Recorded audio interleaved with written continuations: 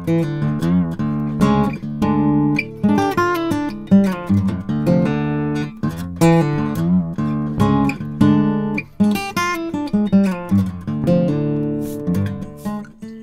is one of the fundamental design elements.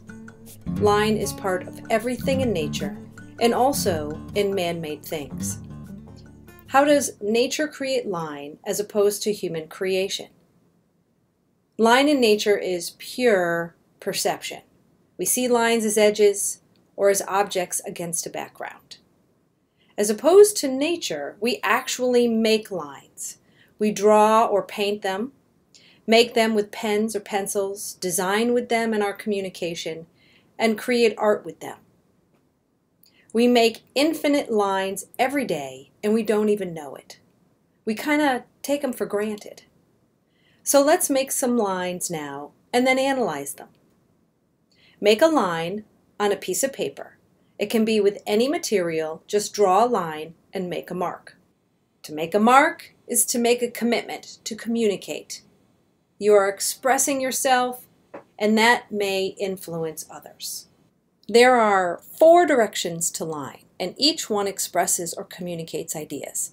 Some are universal, others can vary by culture.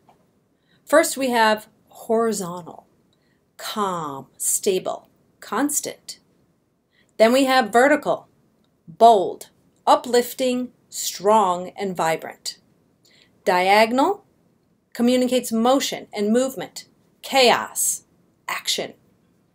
Curvilinear is flowing, never-ending, continuous, or birth and rebirth metaphor.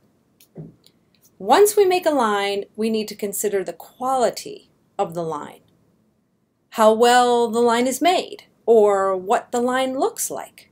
Is it thick? Is it thin? Organic? Geometric?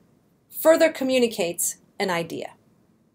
Organic lines tend to be perceived as more natural than geometric lines. When you combine thick and thin lines, or vary lines within itself, then the idea of change is perceived. Lines can create texture or visual texture, or they can be part of texture.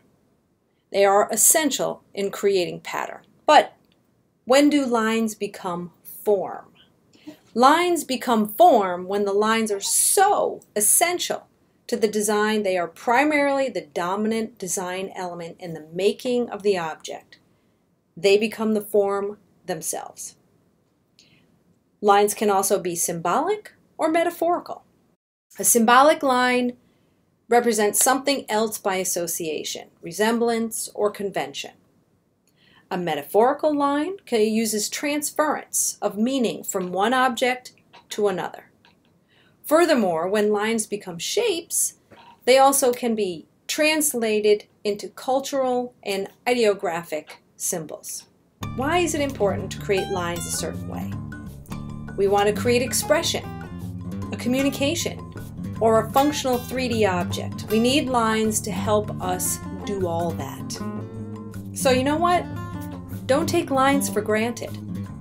Pay attention and make lines with intent.